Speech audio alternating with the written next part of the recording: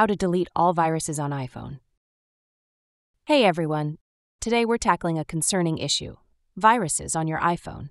In this video, I'll guide you through a comprehensive series of steps to help you identify and remove any potential viruses from your iPhone. Before we dive in, let's address a common misconception. iPhones are less susceptible to viruses compared to Android devices, but they are not entirely immune. Okay, so let's get started. Viruses can manifest in various ways, such as unexpected pop-ups, excessive battery drain, unusual app behavior, and data breaches. Now, let's explore how to identify and remove potential viruses from your iPhone. Go to Settings on your iPhone. Scroll down to the very bottom and tap on Apps. Here, search for Safari. Open it. Scroll down and tap on Clear History and Website Data. Confirm your action in the pop-up. This step will remove all browsing history, cookies, and website data from Safari, potentially eliminating any viruses or malware associated with your browsing activity. Now check iCloud Drive. Go back to Settings. Tap on your Apple ID at the very top of the screen. Tap on iCloud. Here, tap on iCloud Drive. Select Manage Storage. Scroll down and select Review Files. Review the list of apps and documents stored in your iCloud Drive. Look for any suspicious files or documents that you don't recognize. In iCloud Drive, tap on Delete Data from iCloud. Confirm your action in the pop-up. This step will remove all files and documents stored in your iCloud Drive, including any potentially malicious files. Go back. Here, select iCloud Backup. Tap on Backup now. Try Monitor App Behavior. Pay close attention to how your apps are behaving. Look for any unusual activity, such as apps crashing frequently, draining battery excessively, or displaying unexpected advertisements. If you notice any suspicious behavior, try uninstalling the app and reinstalling it from the App Store. Check for software updates. Ensure your iPhone is running the latest version of iOS.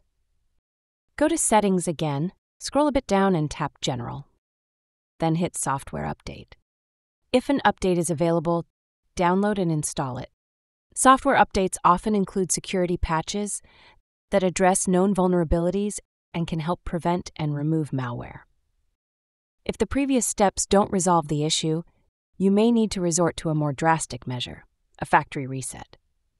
Before proceeding, make sure your iPhone is backed up to iCloud or iTunes. This will ensure you have a copy of your data, including contacts, photos, and messages. Within the general settings, scroll down and tap on Transfer or Reset iPhone. Tap on Erase All Content and Settings. You will be prompted to enter your Apple ID password or Face ID. Confirm your decision by tapping on Erase iPhone. This will erase all data and settings from your iPhone and restore it to its original factory condition. After the erase process is complete, you can restore your iPhone from the backup you created earlier. This will restore your data while hopefully removing any lingering viruses. If you continue to experience issues after trying these steps, consider contacting Apple support for further assistance.